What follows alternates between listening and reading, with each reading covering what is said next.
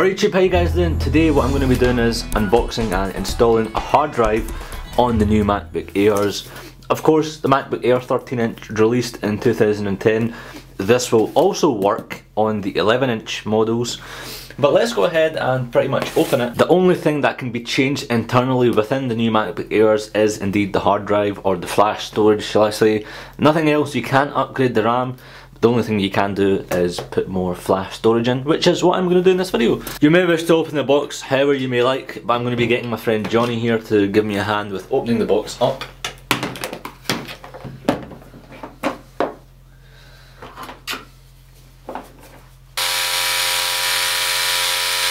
So let's go ahead and open the sides up.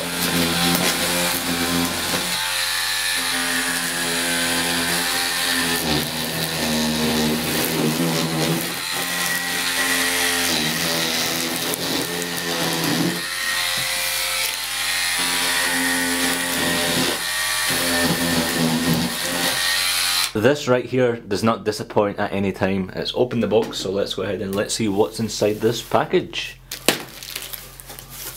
Put Johnny aside and plenty of bubble wrap in here.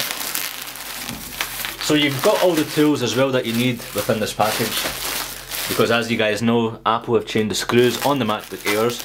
You just can't use your regular household screwdriver. It's got to be a special one, and OWC have included everything that you need. Well, hey, they've sent an iPad case over as well, which is pretty neat. Near technology. The iPad protector. We'll be checking this out for sure. Putting this aside, some press material. Put this aside as well. And here, the black box. This is it. OWC. The flash storage comes in 3 different types, and if you look in the description you can go directly to this page.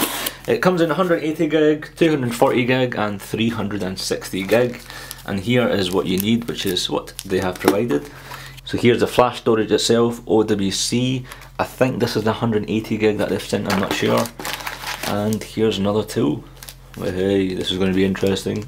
So the first thing that I'm going to do is unscrew the 10 screws at the bottom of the MacBook Air using the tool that they have provided, so let's get straight into it.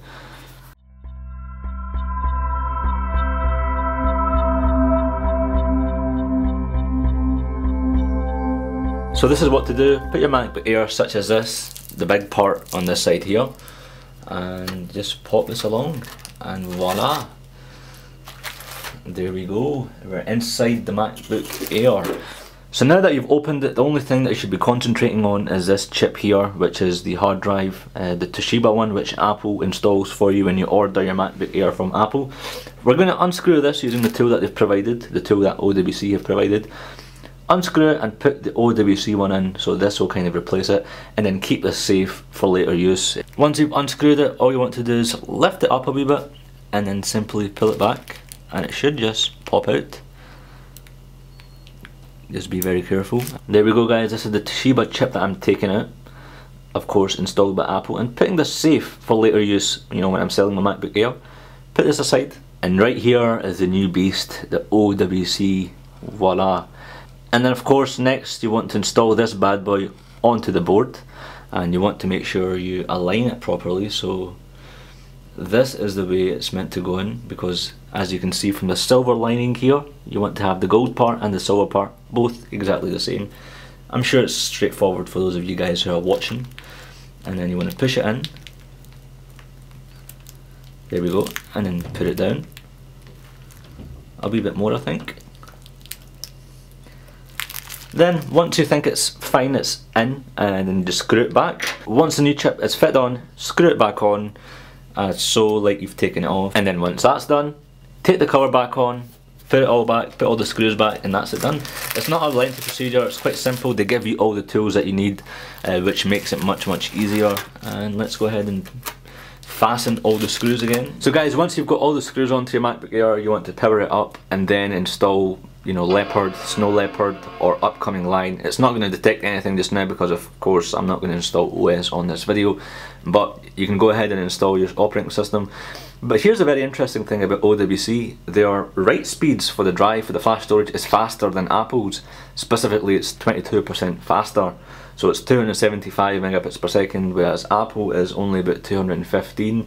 The read speeds for this storage here is 285. Remember guys, you can fit this OWC flash storage on your 11-inch MacBook.